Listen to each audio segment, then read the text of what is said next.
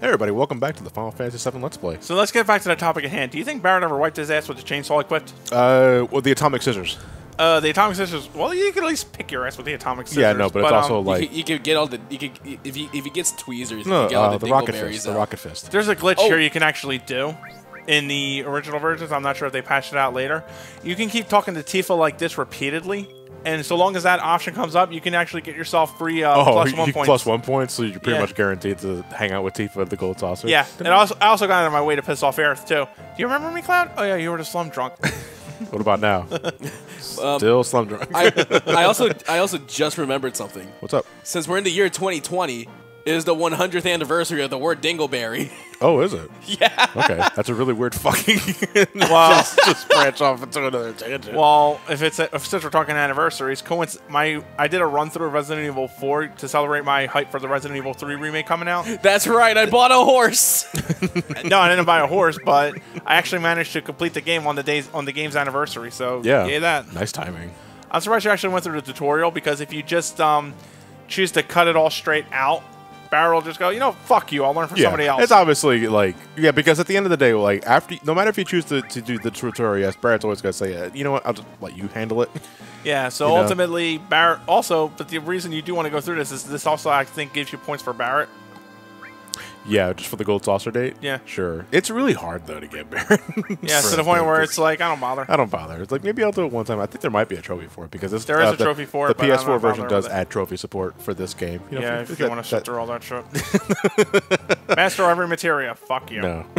Not just like, straight up, no. Do you think if Barrett actually goes on a date, he tells them, well, welcome to the gun show? I imagine that's his pickup line, And he only lifts up his right hand. He actually does have a real big problem dating, though, because like he has like the massive guilt for what he did in his Avalanche, which hurts him. Anyway, I decided to show off the Materia tutorial because so that we ourselves can talk about the Materia system, not so much as like how it works, but more like the perks and disadvantages of Materia. Namely, like basically those stats on the left there, you're going to want to pay attention to. The more magic materia you have, the lower your strength gets physically, but the higher and your HP, but the more magic and max MP you get. Honestly, late game, sometimes if I'm doing some magic damage, it's probably through summons where I don't have to suffer a strength penalty, but they have a greater penalty for your HP and MP if you do that. Yeah, with that let's say summons have the worst penalties. Yeah. Like overall. Command, support, and command, support. What's the fucking third one I'm thinking Independent? of? Independent, thank you. Yeah. Those materials usually don't have drawbacks. Usually, some of the independent materia do, though. No, some of the support materia do. The independent's the blue one, right? Yes. Yeah, supports the purple stuff. The purple materia sometimes does and doesn't have the drawbacks to them, but I find they're well worth the investment in my opinion. Unfortunately, they're just as bad to master, so it's like I don't particularly can customize my roles. I like to think of it this way when it comes to like materia management and like who you should give what and all that sort of thing. So some characters just stat wise are inherently just better at certain things than other characters. Vincent and Aerith are going to be your magicians. You're basically your big magic users, and in a way, black mages, white mages, red mages in the Final Fantasy series always had a reputation of being really strong but really squishy. Yeah. And in a way, overloading a character with materia makes them really magically adept. But the thing is, though, is that Tifa is one of those people who should not be using magic for base stat purposes. Which is funny, because I think out of all the stat distribution, this is all just off the top of my head, because I got to look into this later. Tifa was one I always felt they got a little wrong, because she's supposed to be the monk of the group. Yeah. And she's supposed to be physically strong. But as of now, Cloud is our best character stat-wise, and will be for the remainder of the game. Yeah, Cloud's only weakness is dexterity, so he's a little sluggish. That and his limit breaks take much longer than other characters. To go more depth into that, the limit break system works by means of how you learn it is first you spam the limit break to get your limit level Bs, and then your second limit break is you got to kill a set amount of enemies. Barrett, for example, could take anywhere between like 100 to 120 to his B from his 1B to 2A. Cloud could take over 200. But that's mainly because he never leaves the fucking party. He never leaves the party, and he does have some of the best. You mean he can't leave the party? We can't. No. You can't, no. Cloud cannot leave the party. He's main character. Yeah, absolutely. I usually buy a fire materia, stick it on Tifa, and leave Cloud's ice and lightning alone. It is really weird, though, like going from 4 to 6, because 7 only lets you use 3 characters. You know, as opposed to 4, which had 5, and 6, which had 4. 7 And 5 had 4. Yeah, and 5 had 4. That's right. 7 knocks it down to 3, and Cloud is permanent. Like, you cannot switch them out. So you can only switch between 2 characters for a majority of the game. And I'm kind of on and off with that because I like Cloud as a character, and it's like, whatever. But it's also like, I think it wouldn't have killed them if they added 1 more character to the party comp. Depends. The game is balanced enough so that 3 in mind is the ideal thing. So Yeah, I'm obviously not losing any sleep. it's designed around it, obviously. Right. The only thing I admittedly wish I could. The only reason why I think I would even like to have more than 3 is solely because of the solely so I can like limit farm a lot quicker. By the way, if you are going for a complete inventory run, this is the only place in the game that sells iron bangles. Right. I have no idea why. because a lot of late game areas are going to be like, hey, you know what? The players aren't going to want the cheaper armor. Bangles anymore. Seriously. There's no crafting system in this game. Fun fact with this guy, you can run through all the tutorials with him.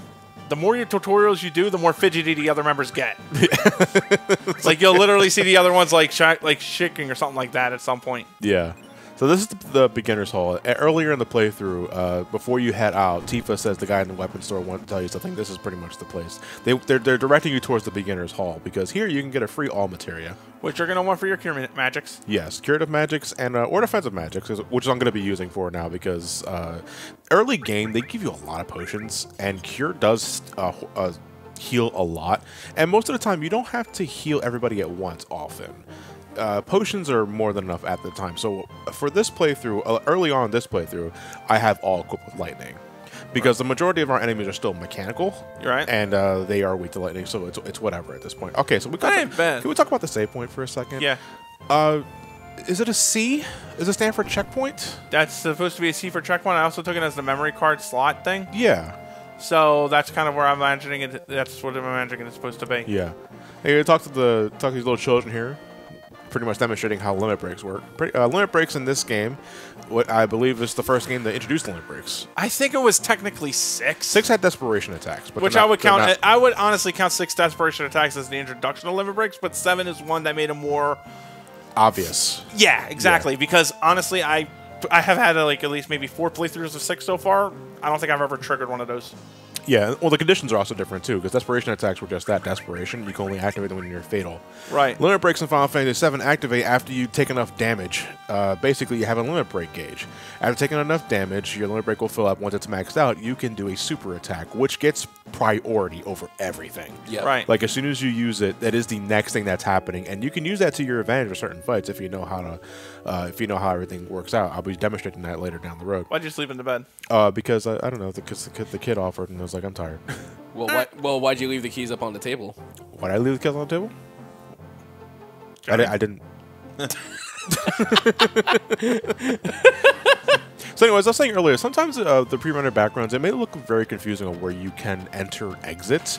This game does actually have a feature, if you hit the select button, well, I'm not sure on PS4, I think it might be the touchpad. Probably. You will get a cursor that floats above Cloud's head, and you'll also see entry points and exit points. Believe it or not, this was something that I believe was added in the international version of 7. Yes. That wasn't in the Japanese version. The original There's a lot of Japanese things that weren't in the Japanese version. The other thing is being Materia Exchange, which I fucking love. Wait, the Materia Exchange wasn't in the Japanese version? No, like what the happened original is Japanese version? the Materia Exchange, right? So basically, that's what made one of the Yuffie's side quests a pain in the ass. Once you put your Materia back in everywhere, you had to go through everybody's thing and make sure it all went around correctly. Yeah. So 7 just allowed you to exchange Materia between your characters on a whim from their current setups to go over, which makes it so much more convenient for me when I have to like change my party members over, but I want to keep the Materia setup the same. Good God. I actually have the original Japanese release, so version 1.0 of 7, which I always found fascinating. Like at one point I want to do a playthrough of that because I don't know, I know it's like an inferior version of the game because it doesn't have the weapons, it doesn't have Ruby or Emerald. You don't fight Diamond Weapon at all in that version of the game. It's also not in English. It's also not, that's not a problem with me. You know, I know. One of the first, to go more into the background of that, one of the first Japanese games I ever bought was a Japanese copy of 6. Yeah. And I love 6 so much that I was able to play it beaten just fine. I had a little, obviously I had a bit of trouble with like inventory and all that because I remember what at some points. Like, don't you have a personal goal of getting like every Japanese copy of Final Fantasy? Yeah. Yes, I'm almost done actually. Like, which ones are you missing? I'm missing 13. Missing 10. I'm missing everything 10 and beyond. Basically. Okay. Personally, I have the Eternal Punishment's Japanese PSP version, But I love that game's script so much that I can't adjust to playing pure Japanese like that. I can't. I want the English. Look at here. Bear here like 20 years early over the y'all hear something meme. Uh-huh. Also, his elbow just dislocated from his hand there. Yeah. Then he hit him with a gun arm. That's gotta hurt. That's with the higher resolution here. All your in-game models look like Terrence of Phillip characters. Shinra's in Canada. No, because if this were the case, then Sherman would be paying their employees much better, and they'd have health benefits. So anyway, after everything that happens in Seventh Heaven, that's the name of the bar that Tifa runs. The show? No. Seventh Heaven, that's the name of the bar. You are allowed to. You get free reign to explore the rest of that sector. It's not very big at all. There's nothing else to do. There's only the weapon shop and the beginner's hall. And the weapon shop, I bought iron bangles for everyone because it is just a better upgrade than the bronze bangles we were wearing earlier. And you get one in a Materia slot. I also went on my way to buy some grenades because, believe it or not, grenades are like the most powerful weapon to use early on in Midgar because they do the most consistent damage and they ignore physical defense. Gotta love pineapples. We shouldn't worry about it so much now, but one thing I swear Final Fantasy VII is notorious for, and some other, I'm going to say 7 is notorious for. 7 is one of those games where the armor has a lot of hidden bonuses to them that we aren't going to be able to fully see that offhand. For example, some of them will really up the strength by 30 on a given material, on a given weapon or armor that we don't see. Some of the, also in the original 7 release, the magic defense system or the magic evasion stat totally broken, didn't work. Well, that's nothing new for Square at this point in time. Yeah, like I said, I can appreciate 6, but that game's the original 6's coding was pretty much held together by spit and hope. Yeah. Meanwhile, this game, however, they had the broken magic defense stat. I think it's fixed for the re-releases. So was it something for the original Japanese release or yeah, the American release? I think the American release and the Japanese release didn't have a working magic defense stat. Okay, so it might be something re-released. There are certain things that don't work inherently. We can get more into those as we play along, or something that I can just remember off the top of my head because I don't know. I love this game. I am not a compendium of this game, so if there are little details and Easter eggs that I'm missing out on, I do apologize. But I don't know everything about this game. Same here. So see, we're in this train sequence right now, and like something's going on, and then like I'm automatically thinking of the bouncer right now when they're trying to look for that card. Yeah, I found it. Cut the chatter. That's right. You're looking at the PA system. It's like I thought he was talking to the PA system when he said that too, and I was like, "What the hell are you talking to, Sion?" Like, cut the chatter. Hey, fuck you, Sion. It's like, are you out here conducting this trade? I don't think so, motherfucker. The reason, all right. So what's going on here is that because we're an eco-terrorist group and because we blew up a Mako reactor, Shinra has upped security big time. So originally, the way how the trains work is that after every once in a while, after a few stops, they run an ID system on the train to identify everyone that's on the train and make sure there's no stowaways or anything like that, because everybody's like faces and IDs are in this like central database inside Midgar. But after the Mako reactor explosion, they upped security big time, and as a result, Avalanche can't use fake IDs anymore. That's how they got past the trains in the first place. And now they're kind of put on the spot. It's like, okay, they're going to find out that we're here. We got to jump ship or jump train. Okay, so got your ID. Your name is Huge Ferret? Ass. Yeah. Your name's pretty. That's a pretty weird name, but okay. Right this way, Mr. Zach Fair. Okay. And it says here your name is.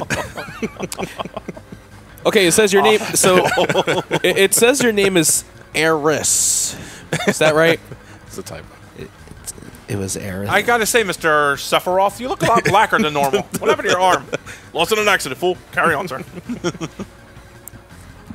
Huh? Your name says you're Jesse. So that sounds about right. So because of the upped security, we got to jump ship. We got to get out of this train before they find out that we're here. So we're gonna just jump out of the damn train. Tuck and roll. Tuck and roll. Cloud, Tifa, and Barry go jump out of the train. Meanwhile, Jesse, Biggs, and Wedge are gonna stay on board. They're wearing disguises. That's them on the left over there. Yeah, Wedge is in the back of the train though. Yeah, he'll get up into the front eventually. But that's Biggs in the trench coat and the top hat, and that's Jesse wearing the Shinra uniform. Godspeed, you three. We're never going to see you again. We're not going to see you again until later on. I like how Wedge just kind of looks like a child. He does. Child at heart. Fashion bitch. Or at least a coward. He labels himself as a coward. So the thing about the chain sequence, is that you have a time limit to get from one end of the card to the other. Now, if you fail the time limit, it's not a game over. It just means you have to jump the train earlier than usual. And if you, one of the things that I used to like doing actually, and playing this game growing up, is that I would deliberately fail the sequence so that I was at the very end of this tunnel. Because if you try and go backwards, you run into a security checkpoint. Right. And you... You'll fight these guys called special combatants. Yeah, basically you fight them a little earlier than usual. And they are infinite. They keep spawning over and over again into me. Hey, free experience points. Yeah, that's experience fodder. You know, that's back when I overcompensated big time by grinding everywhere in this game. Right. But it's also like, yeah, I don't really need to do that. So for this playthrough, I decided, you know, let's just do the train sequence normally and get here. Because also, like, jumping out of the train as early as possible and going through this sequence actually takes a bit because you go a long way. That you do. Which is wild because I kind of didn't realize what it was supposed to be. Like, I thought the train was going this way. It turns out the train's going that way. Yeah. There's also one thing I always had to think about with Final Fantasy when it came to like all the characters going into like the main character, so that it simulates that they're all running together. Yeah.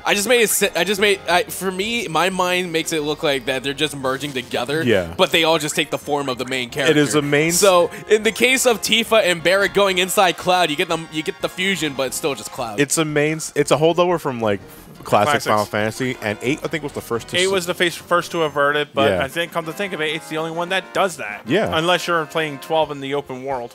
Or 15. 15, yeah. 15 didn't do it, yeah. And 13. But yeah, I think 8 was no, 13 does it. Does it? 13, I believe, does it, yes. Yeah. 13 is the case where, yeah, I believe they're all still in one character as representing the entire party. Which I still think is ultimately better than Shin Megami Tensei's, hey, you're a spinning ice cream cone. Anyways, this place may look imposing. There's actually only 2 ways you can go here, and they both lead to the same area. So it's pretty much whatever you want to do at this point. Anyway, so we got new enemies here. We got like these rocket launchers. Guess what they do. You know what? It's also another weird thing that I found going from like Final Fantasy 4, 6 into this game. You don't see the enemies on the interface without having to hit the help button. You have to actively hit the help button to get the enemy names. Oh. You know, because on the left here we have character names. We have the barrier thing, which is we'll deal with that later. Yeah, it's physical and magical defense. We'll get to that later. Then you have the ATB, which is back. HP meters and limp are in the MP. No room for enemy names at all. So you have to hit the help button in order to get the names. And as a result, I don't know half of these enemies off the top of my head. I never commit some of these fodder to my memory. Not unless especially because some of them seem like they got a direct translation from their Japanese name. So good luck with me pronouncing half of that shit. You got like 2 options. You can either A, hit the help button, or B, get a strategy guide, or subscribe to PlayStation Magazine. Oh yeah, strategy guide, holy shit, yeah. So growing up, I had I think it was the Prima Vista. Was it not the Prima Vista? Brady Games? Was it Brady Games? There was Prima Vista and Brady Games. Those were the main ones. Okay. Well, the more well-known the more widely available, yes. I should say. I had a Brady Games guide for 8, which helped me find all the rare cards I missed out on my playthrough, which made more sense to me. I was like, okay, I guess I really should have been doing that more. Recently I got a Brady Games one for Final Fantasy 12. Really? Yeah, at a Goodwill. One of the last Brady Games guides ever made for a Final Fantasy. At a Goodwill, nonetheless. Well, that's not surprising. I can't believe I'm saying this, but I did buy a strategy guide for 12 Zodiac to see what changed in it, and there was quite a few changes in it that made the guide a worthwhile purchase, in my opinion. The thing about strategy guides is, like, I know I could go on the internet for walkthroughs and shit, but I like strategy guides a lot because, like, you get the pictures and you get the pictures of it. They're more in depth and they just look nice. Yeah. You know.